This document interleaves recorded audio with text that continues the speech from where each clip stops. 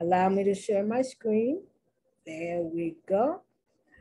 Okay, one cards. Okay, one cards, one cards, one cards.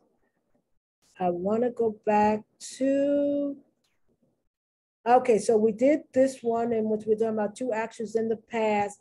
It's done differently in Spanish than it is in English. In English, you use the past progressive. In Spanish, you use the imperfect. Okay, now, physical sensations and mental and emotional actions are not bound by frequency or time. Okay, it's not bound by frequency or time. They express or describe a state of being.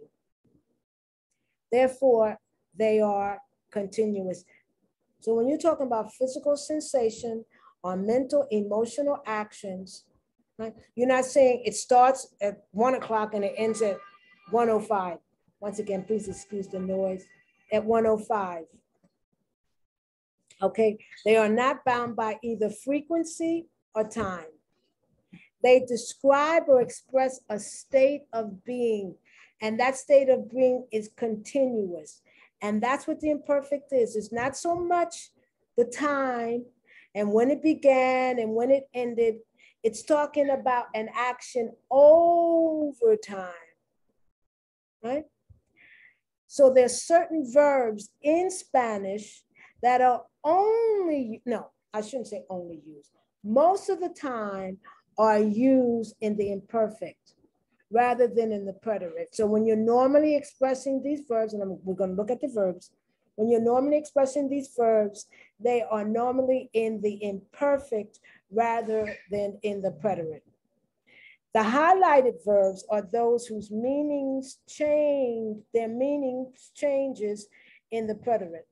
So the meaning could have one meaning in the imperfect, but that same verb in the preterite, the meaning changes. And one day we'll, and down the line, we'll look at how a verb in the preterite means one thing, and in the imperfect, it means something slightly different, sometimes a little bit more radical than slightly.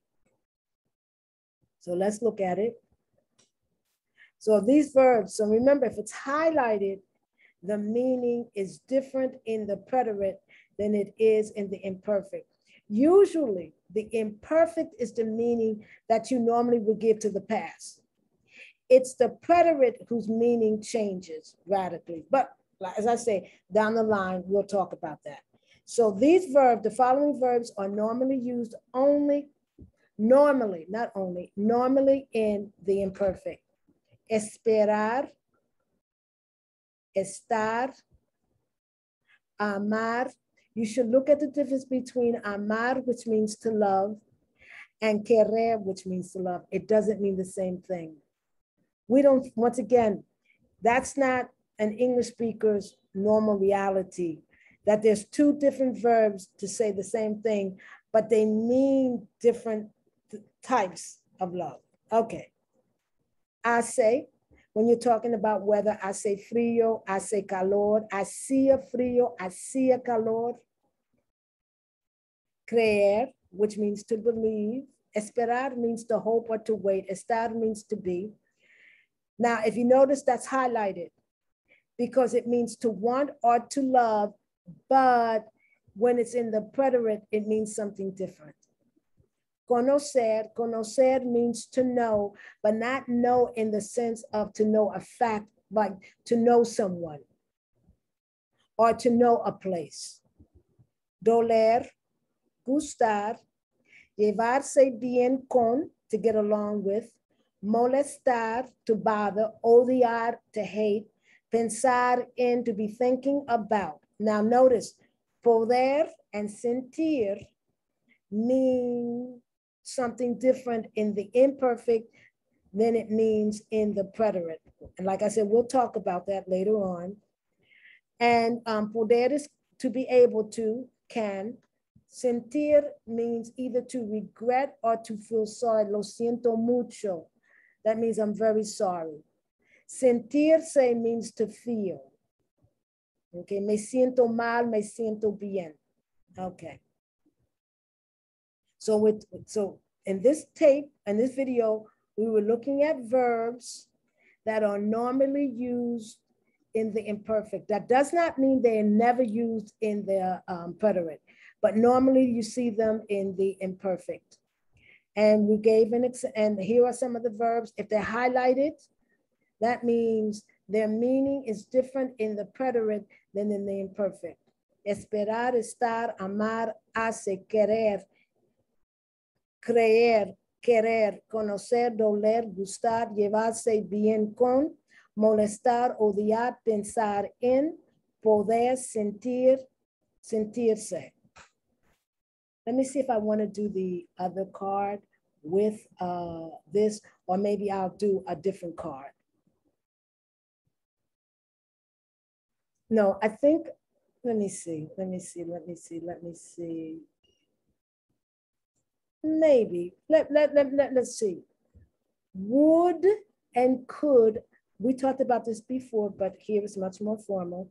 Would and could, when used to express an habitual action in the past, but not when it's used to express the conditional, are translated into the imperfect in Spanish. Tocaba la guitarra todos los días cuando era joven.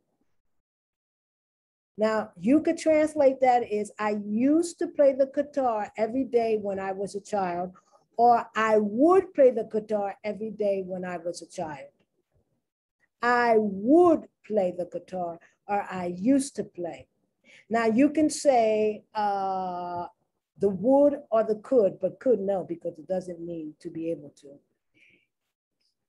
And here's the translation. He used to play the guitar every day when he was young. Okay, joven, young. Not necessarily a child, but young.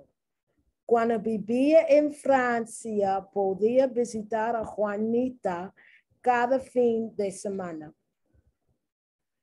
When I lived in France, right? And you lived there over a period of time. That's why it's vivía, okay? You didn't say when I lived in France when I was young. Then that would when cuando viví en Francia, cuando era joven. Okay, pero when I lived in France, I could visit Juanita every day. Podía visitar, or I used to be able to visit Juanita every day. Here you're talking about using could, not as conditional, but as imperfect. Okay, so I want to just go back. All right. So we're talking about physical sensations and mental and emotional actions are not bound by frequency or time. They express or describe a state of being. Verbs that represent that would be, as example, esperar, amar, querer, creer, doler, gustar. These verbs are normally used in the imperfect. The ones that are highlighted, when they're in the imperfect, they have one meaning. It's usually the meaning that you are used to seeing with that verb. But when they are in the preterite, the meaning changes. It's the meaning, it would be maybe a secondary meaning in English, maybe, okay.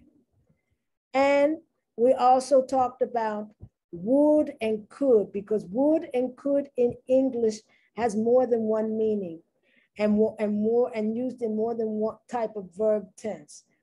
Normally, when you think of would, you think of the conditional. When you think of could, you think of the conditional. But it's also what would be called the imperfect in Spanish. Tocaba la guitarra. I used to play the guitar, or I would play the guitar. Cuando viví en Francia, podía visitar. I would be able to visit, or I could visit.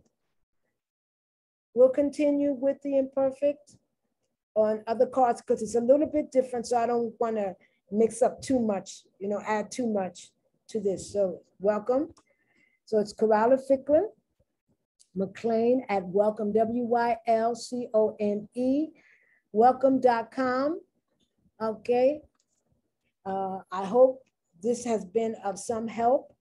A lot of these things, you're just going to have to read it again and again and again, eventually assimilate it so it begins to make sense and it becomes part of your common sense. If this has been of help, I would appreciate if you would subscribe. Okay, so thank you for visiting my site. Let me stop sharing. And I wish you a good day. Bye-bye.